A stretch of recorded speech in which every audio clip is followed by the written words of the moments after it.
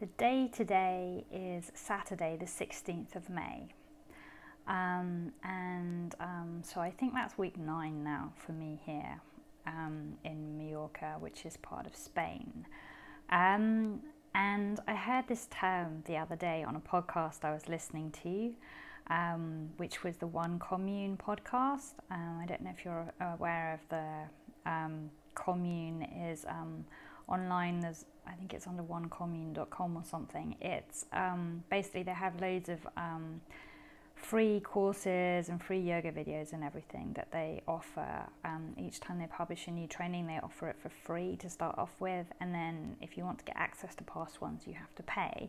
And so I've been doing a lot of their free stuff, and I've been listening to their podcasts a lot too. I find it really interesting and really helpful, and it's always quite positive and uplifting as well. And I heard this term the other day, and it is Coerced Monasticism.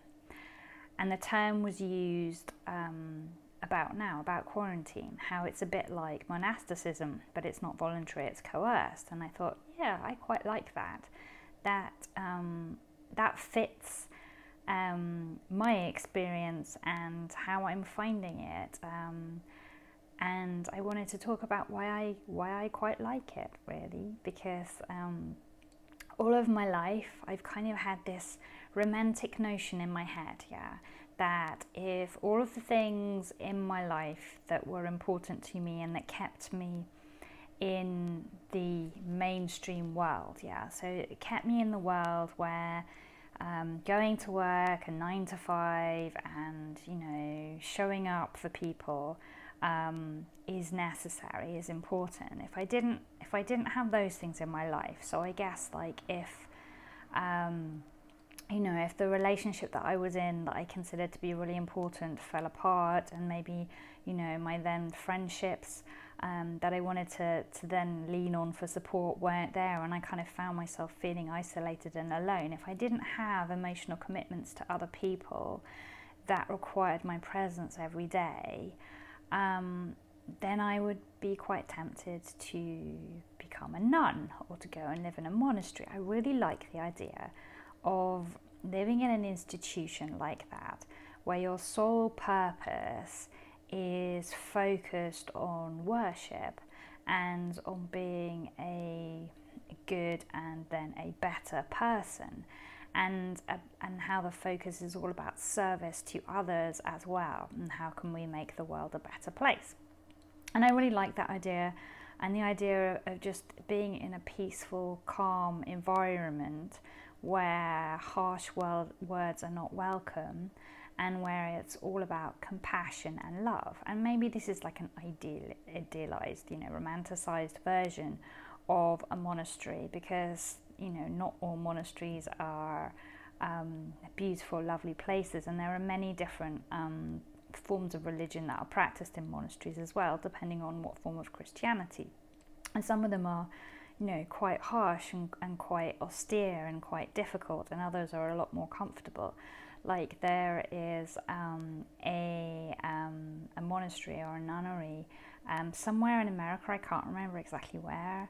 I think it's in America. It might not even be in America, actually. It might be in like Costa Rica or in Mexico, somewhere like that, where they're a bit more liberal in their kind of like approach to things.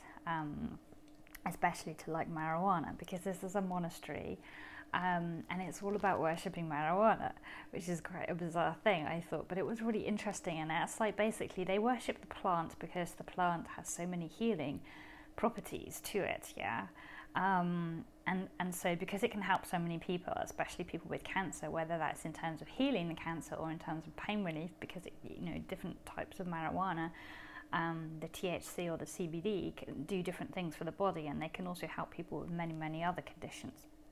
And so these nuns, they basically, their whole life is all about growing and cultivating this plant, and then kind of like bottling it in tinctures and in oils to then distribute to people.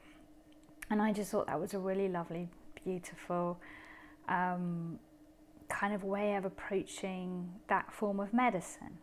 And I think if I were to need to rely on like CBD or THC for healing, I would like it to come from a place like that, where it's been made with love and care and reverence, and it's been worshipped as it grew, and it's been prayed over, as opposed to a place where it's all about money and it's just kind of like come through a factory and there's not much love involved.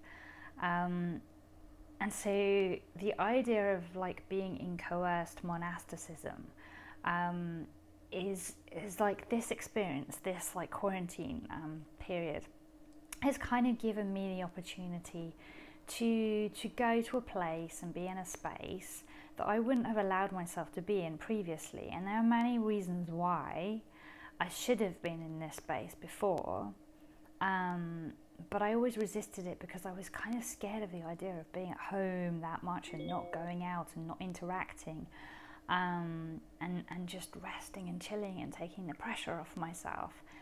And it's been really nice to kind of not have that option, so I don't have to feel guilty about not going out because I haven't been allowed to go out.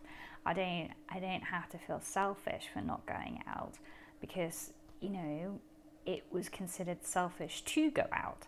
And so I kind of like, I feel like this time of quietness and stillness and being slower, and that's not to say I haven't been active in my own way inside, because I've been very active, I've been very proactive, I've, you know, made sure that my self-care is like at an all-time high, and anything that I can add in, I try to, and every time I think of new things I try and put those in too, and then trying to get a balance, obviously, because, you know, nobody's perfect and one has to remember to do these things, and some days you just really can't be faffed, and it's like, how do you do the self-love things when you're really not in the mood or you don't have any energy? And then what's the right option to do then? Because if you're feeling like you just want to curl up and go to sleep, then is doing a yoga practice or doing some free dance, or, you know, around your space, is that really self-love or not in that instance? And trying to find out what is the right answer, because obviously if you let yourself get away with not doing this is a personal thing, if I let myself get away with not doing the yoga or the dance for, you know, more than one day or whatever, then that becomes a habit, and then the exercise will go out of my routine completely. But it's finding a balance in terms of what is right for me, and learning to listen to myself more deeply and not just push on through, because I do have a tendency to just push on through and to believe that I am strong enough to cope with everything, because mentally I am very, very strong. I've had to deal with a lot of things in my life, and I always manage to kind of like move forwards and to process them, and to you know, kind of either deal with them, or previously, well, now I deal with them instantly if I can, as much as possible. When in the past I used to just chuck them, you know, into the backpack on my back and carry them, and I would carry more and more and more, and I always went out of my way before I started working professionally with people as like a therapist and a counsellor. I used to like take on board people's stuff. I used to welcome it. So with like friends, I would be like, yeah, talk to me, share your stuff with you. It's okay, I can handle it. You know, I've seen everything. I'm not going to judge you because I've been there, done that, and I've seen it all.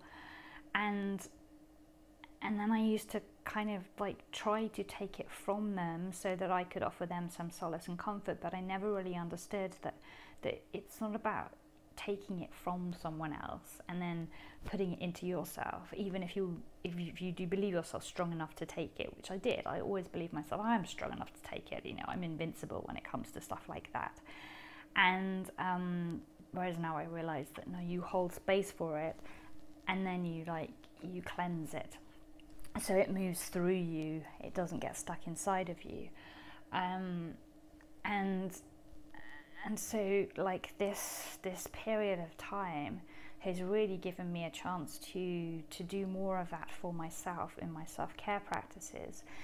and to look at how I can better support others as well, as they navigate their way through this journey, because this time at the moment it's different and it's challenging and it's tough, and it's opened up a lot of time and space for people that they wouldn't necessarily have had. And when we can't go dashing here, there and everywhere in order to occupy ourselves, and when we're having a bad day, when we can't just go shopping and buy something to fill that self-love gap, when we can't meet up with a friend or go to the gym or go for a walk or something, or go to the cinema or a museum or whatever, it's hard because we then have to deal with it on our own. We have to mother ourselves, and that's something that a lot of us struggle with, is that self-mothering. Like, how can we be the best, kindest, most gentle person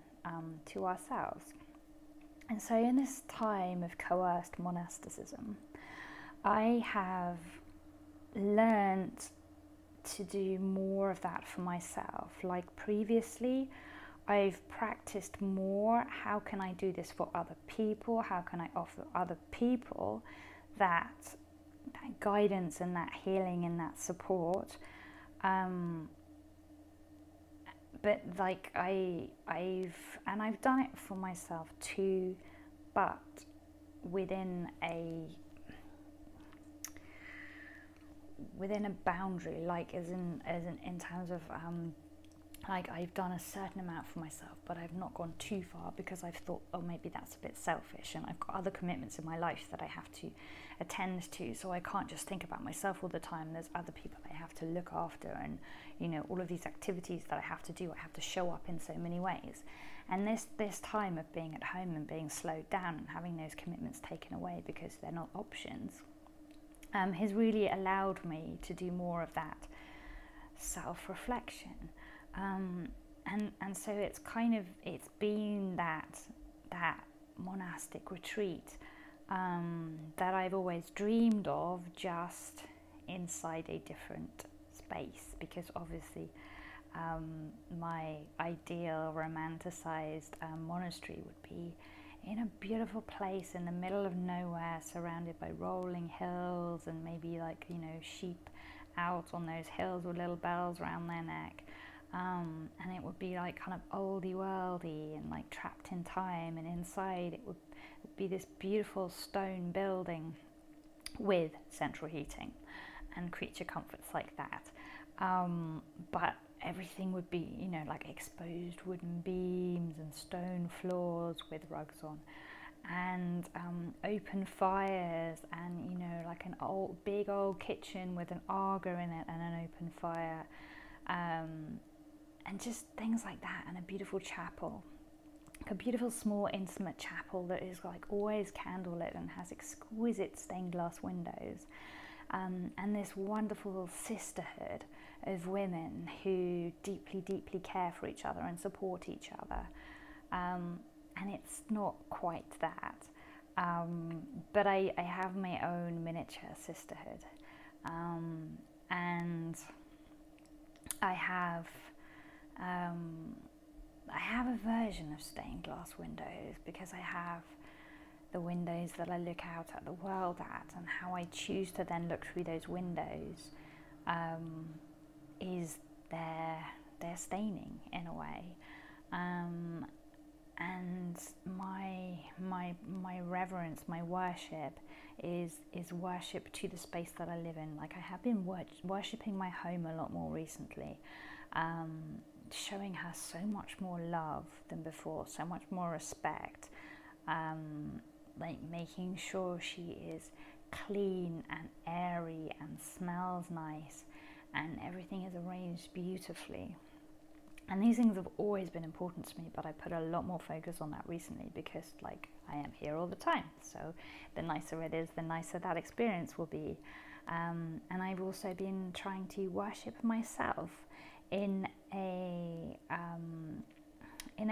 like spiritual, heart-centered way, not in an egotistical way, because it's like the more we are able to love ourselves, and the healthier and stronger we are, then more support we can offer to others. And the more we look after ourselves and we focus on our spiritual growth and evolution, then the more service we can offer to others and to the world, moving through this time and moving out of it as well, hopefully. So yeah, it's just my perspective on the whole kind of like monastic thing, and how by reframing, one can experience this time as a beautiful, calm, healing space, as opposed to a world filled with threat and violence and fear.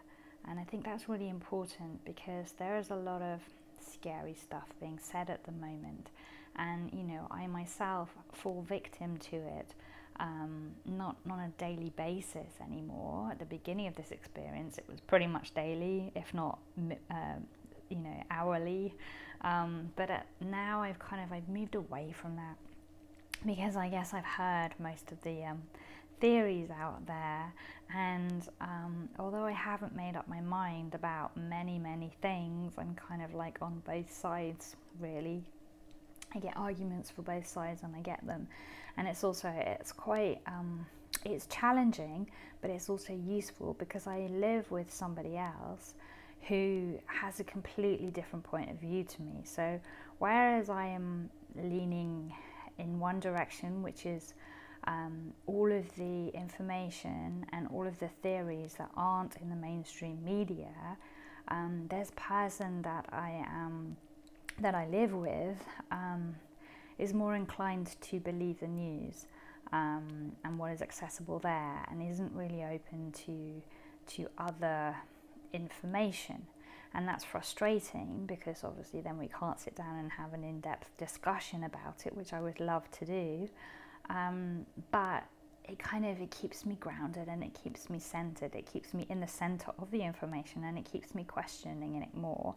And I guess it also makes sure that I don't miss anything out, because I am not following the mainstream media very much, really, at all. If I do, it's more by accident than by design. And so there are those threats, those things, that information that creeps in, but I am not preoccupied by it anymore. Most of my occupation is in listening to and studying more uplifting things, and how we can move through this time and become better people, and then be more prepared for what's to come afterwards, and know what to expect as well, really, because I don't think this is the end of it by any means. I think this is the beginning of a very different world, and that is something that will continue to take time to get used to. And for me, while I get used to and assimilate all of that information, the best place to be in that regard is in my monastic space. And so, yeah, I think it's important to leave that monastery for regular exercise and fresh air, but I don't think it's necessary to rush back to all of the other things that we were doing before that have been allowed. Like going out for coffee, or going out for like a meal or something, and the different shops that are all open. It's like, as much as I want to give my love and support to local businesses, I also don't really feel like that world is the right world anymore. And as much as people depend on those businesses for their own livelihood and to feed their families and to keep a roof over their own head, I would prefer the world to move in a different direction, and for things that are based on pure vanity and greed and self-indulgence to pivot and become more holistic based, really. So it's like, there is beauty And there is worth in going for an acupuncture treatment or in going for a massage if it is a proper therapeutic massage. But going to get one's nails done, is that really necessary? You know, do we really need to be putting those toxins onto our bodies and blocking off the oxygen flow in our nails, you know, just to feel good about ourselves? I don't believe we do. You know, as nice as painted nails are, and I used to love having my nails painted, it's like the price that you pay for that, for your health in the long run, is not really worth the temporary fix that having pretty nails provides.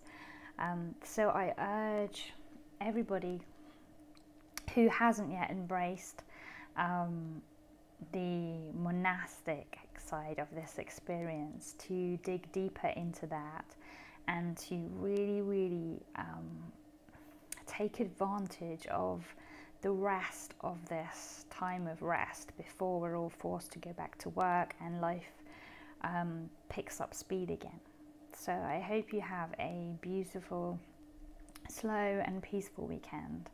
And I hope you can find beauty in this experience as well as anxiety and worry and fear.